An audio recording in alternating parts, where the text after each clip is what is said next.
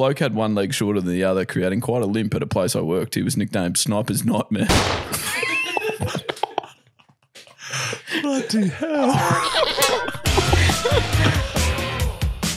We're going to go on to cracking nicknames, and we've already spoken about, obviously, Mikus' new nickname this evening.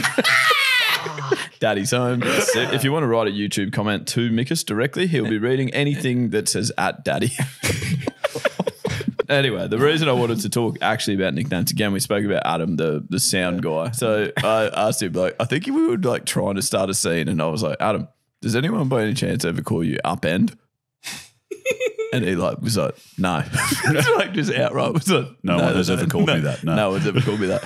And I was like, no, but do you get it? It was like Up and Adam. He's like, no, yeah, I get it. No, gotcha. So he hated it. But it sort of reminded me that Matt Gillen, he tagged me in a post recently where it was nicknames for workmates in Australia, which I thought was worth having a look at. So wicketkeeper puts on gloves and stands back. Nice. Harvey Norman, 3 years, no interest. I like that one. Lovely. Sense of light. Only works if someone walks past. Noodles. Thinks all jobs take 2 minutes. Blister appears where the hard work is done. Nice. Lantern. Not very bright. Has to be carried. Daddy. This was you, Mikus, tonight. Deck chair. Always folds under pressure. Yeah, I'll cop that one. G-spot. You can never find him. That's good. It's graphic. Okay. Happy Valentine's Bush Day. range. And then cordless, charges all night but only works for 2 hours. So I thought that was very good too. We used to have this guy that worked at the cricket club at West Torrens in Adelaide. We won 3 premierships. Yeah, triple I premiership. wow. Never heard about that. You might remember. Yeah. So he had one hand in his bigger pocket. than the other. One hand bigger than the other, like genuine small hand, big hand. Called him Clock, obviously. Oh, wow. Yeah, which was very good. Glad you had the L. Then I've found a few here. I've got a mate called... As if you wouldn't add the L. one hand bigger He's than got the one other. hand bigger, so we called him Cock, obviously. You know, so big hands, big gloves. You got one. That's enough of that. Yeah, so next one. Daz says, I've got a mate named Mambo because he once lived at number 5. It's good. Is it? Well, it's all right. Paul, a bloke had one leg shorter than the other, creating quite a limp at a place I worked. He was nicknamed Sniper's Nightmare.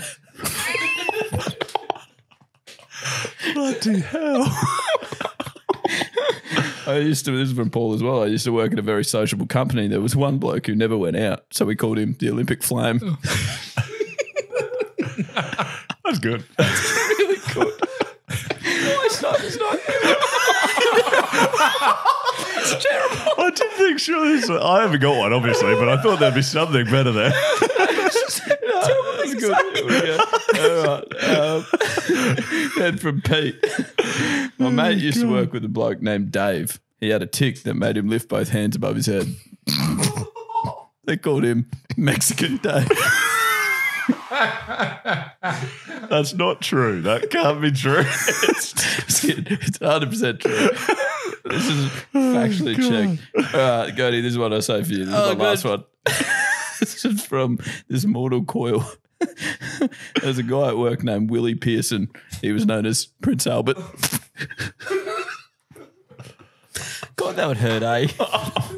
Getting your Willie Pierce skin as a Prince Albert. Yeah. All right. Lovely. You know what I'm saying? Yep. You ever had that done? I haven't, no. Would you ever? What are the odds?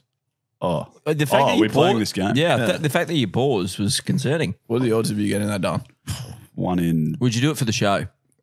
Yeah. If I lose the odds game, sure. Okay, we'll give you the odds. 1 in 50. Oh, that's count us better. in. Okay, 3, 2, 1. 27.